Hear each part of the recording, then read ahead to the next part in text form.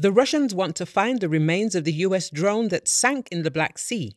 Ukrainian defenders have noted an atypical Russian activity in the Black Sea. Russians have deployed 20 ships and a large number of units of the auxiliary fleet ships there. Natalia Humeniuk, head of the Joint Press Center for Operational Command, Pivden, told it, "We are carefully monitoring the naval group in the Black Sea and the actions of the enemy. Atypical activity and number of ship groups were recorded. There are currently 20 units in the Black Sea, including 4 missile carriers. One of them is underwater. The total salvo is 28 missiles that can be equipped for launch," Humeniuk said. Also, according to Humeniuk, many units of the auxiliary fleet were recorded at sea. All the ships are scattered, so maybe the Russians want to find the wreckage of the American drone they talked about earlier. Humeniuk noted that the occupiers are trying to cover the naval operations in the Black Sea as much as possible and are trying to hide their actions from the Ukrainian defenders, but careful observation gives results and the defenders see and understand Russia's steps ahead. The US Air Force issued a statement on the 14th of March, which said that a Russian Su-27 fighter jet damaged an American MQ-9 Reaper reconnaissance and strike UAV over the Black Sea